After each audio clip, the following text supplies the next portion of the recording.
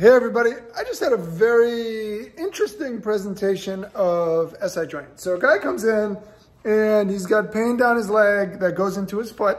Okay, so if it goes into your toes, then it's usually sciatica, right? And, but it could be SI joint too. So the patient came in and no back pain, right?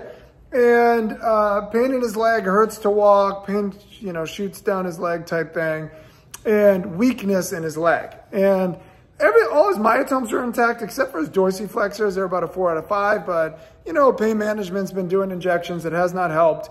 And they were, they said that, you could be looking at surgery. So I opened up his SI, I opened up his SI joint and the pain came out of his leg, totally.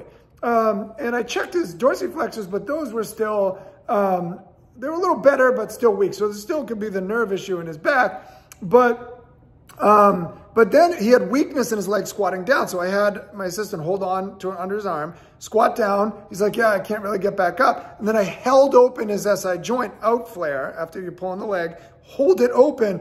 And when I did, he goes, boop, comes right back up. And he's like, no, my strength returned. And I'm like, I've seen this before. Weakness in the quad, weakness in all the leg it can cause. So always check SI joint. No back pain, but this is what it was. Okay, peace. Love you all.